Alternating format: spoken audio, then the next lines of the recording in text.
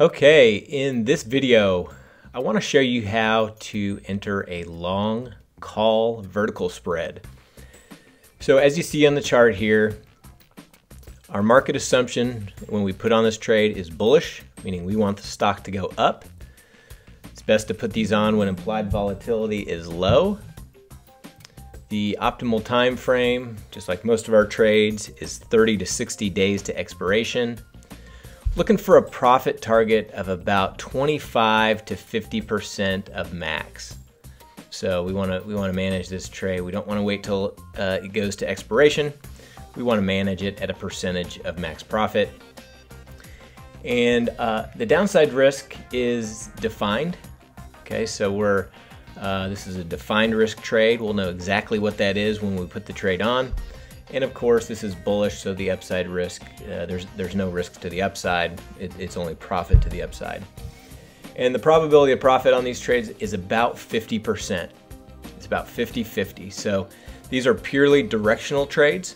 You're not gaining the high probability like you are on some of our other strategies. However, you can use this trade if you have a strong directional assumption that you think the stock is going to go up. You can also think of it as like a stock replacement. And so instead of putting up a ton of capital to buy the stock, you can simply get in the trade for a lower amount of buying power reduction by using this strategy. So the trade setup is essentially we're going to buy one in the money call, and anywhere from the 55 to 75 delta range works well. And then we're going to sell one out of the money call, kind of in that 15 to 40 delta. And really, we want these strikes to be equal distance away from where price is currently trading. And we'll get to the platform, and I'll show you what I mean. And as far as a note, so time decay, so theta can be positive if price is higher than the break-even point, and theta can be negative when price is lower than the break-even point. I'll also show you what we mean on that. So let's go to the platform and take a look at an example. So the example we'll look at is in Tesla. So as you can see, Tesla had a huge run up and now it's since pulled back. And what'll happen sometimes when stocks make huge runs like that, and then they'll need to take a breather and people need to take profits, the stock may not be done running to the upside, especially when it was so strong. Now, it could very well keep going down. There's nothing to say it can't. But to me, this is a good entry point. After a strong stock makes a little bit of a pullback, a lot of times it'll continue on. So what the trade is basically saying is that where price is right now, sometime between now and expiration, it's going to trade a little bit higher. And so I think that's a good bang for your buck. So there's no other technical analysis or any garbage, kind of no trend lines or support and resistance or those things that only work about half the time anyway. We don't use those at Navigation Trading. Really, this is all about just adding this position to our portfolio. The other reason I like it is because I want some long delta in our portfolio. So I want some bullish directional exposure in the portfolio, and so this is a good stock to choose, potentially. So if we go to the trade tab, and so the first thing, so we're going to go to the call side because we're buying a call vertical. And essentially what we'll do is first we want to find the, first of all, let's see where price is at. So price is currently trading at about $250. Okay, so we want strikes that are equal distance away, that are in the money, and equal distance away out of the money. So if it's trading at 250, let's look at the 240 and the 260. So that would be 10 points away on either side. So let's go to the 240 and we'll simply buy vertical. Then we want to adjust this down here to reflect the strike that we want, which is the 260. And the reason you can't, this isn't so definitive. I mean, I could do the 245 and the 255 too. And once you analyze the trade, then you can make a better determination of which exact strikes you want to be in. Really, the key up front is just making sure that you are equal distance away to the downside and equal distance away to the upside. So we've got 240 and 260. So let's right click and analyze this trade. And so here's what we've got. So as you can see, and then you want to, it's already set, but you want to set your slices to break even. I know it goes off the screen, but just choose the expiration date, which in this case is 4/22. And make sure this calendar up here says the expiration date as well, so 4/22. So we've got our line in the sand, kind of where we're at right now. This is the break-even point, and as you can see, the probability of being profit is around 50%, and the probability of loss is around 50%. And so our max loss with just one contract is $998, and our max profit is a little over 1,000. So it's pretty much 50-50 deal. You know, we're just hoping that the stock goes up, and then we can capture that for a percentage of max profit. So let's go ahead and get the trade. The other thing I wanted to mention, as I said on the slide, is that theta can be positive when price is higher than the break even. So to this side. So if we click and drag the hash mark, watch the theta number here. That'll start going positive. Meaning every day that price is above our break even, we'll be collecting that theta. So theta is working in our favor, just like an iron condor or a strangle or any of our income strategies.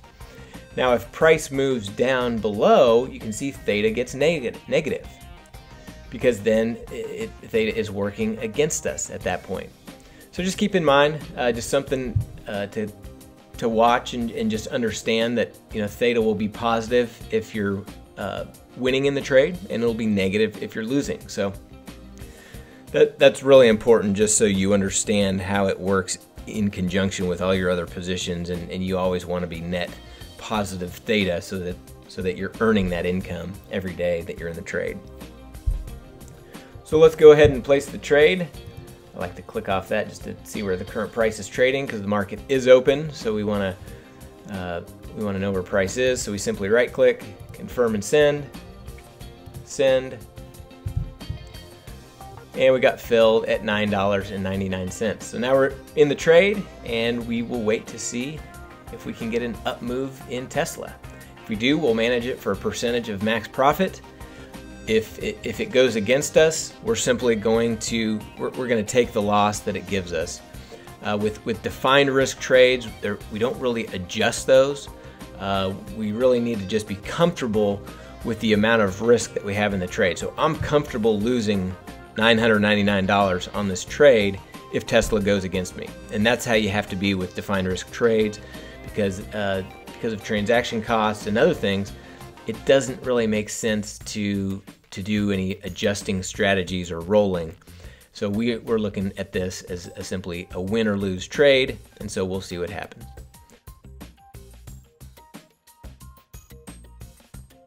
I want to talk about how to close a long call vertical. So I'm not going to go through how to close every single strategy in the course, because it works basically the same in every situation, but I did want to show you one example just to give you an idea.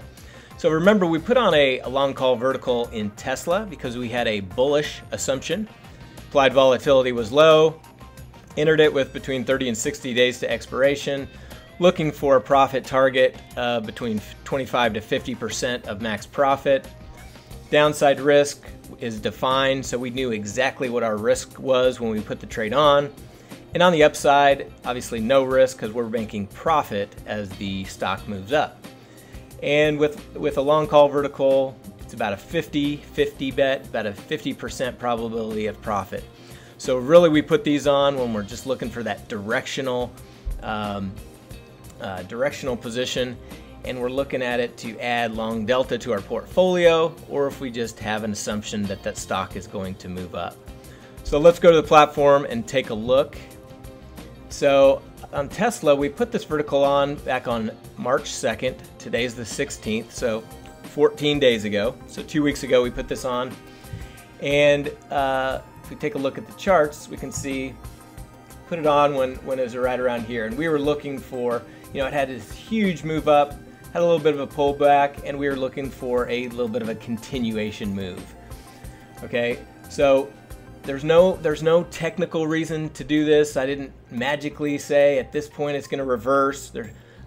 What we did is we're simply, based on some other positions in our portfolio, we were looking for some long positions, and a lot of times after a huge move and then a little pullback, a stock will kind of continue on its way. And so that's what we were looking for, and that's what happened. As you can see, a couple days ago, had a big move up, and it's moved up a little bit since. So if we take a look at our Analyze tab, you can see this is where we're at. This is where price was when we started, and it has since moved up from there. And so look at our max profit is a little over $1,000, $1,001. Let's just call it $1,000. So we want to make anywhere from $250 to $500, right? 25 to 50% of max profit. We're at a profit of about $323. So that's about a little over 32% of max profit. So good time to take this off. We'll bank this profit, and we'll redeploy that capital into another trade. So to close the trade, if you've seen any of the other courses I teach, real simple, simply highlight. So you click on one leg, shift, highlight the entire position, right click, create closing order, and we're going to sell the call vertical because we bought it to enter, so we're going to sell it to exit.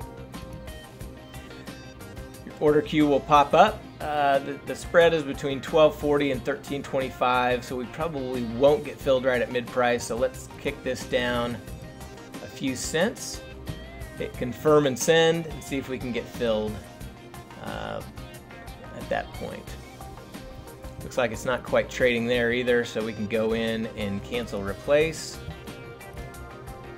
And let's move it down to about, price is moving around a little bit on us, and you can see it jump down. So let's go down to $12.95.